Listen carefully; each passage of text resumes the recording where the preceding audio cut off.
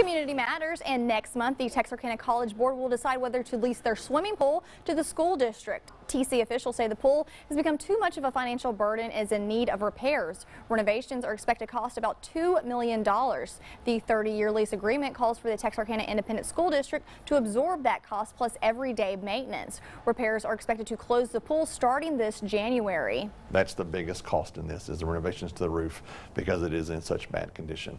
We hope that the renovations will be done by sometime in August of 2019. The pool is a project that the college does not feel like it is going to be able to fund, and actually we're at risk of having to close the pool at some point in the future if another use for it was not made available.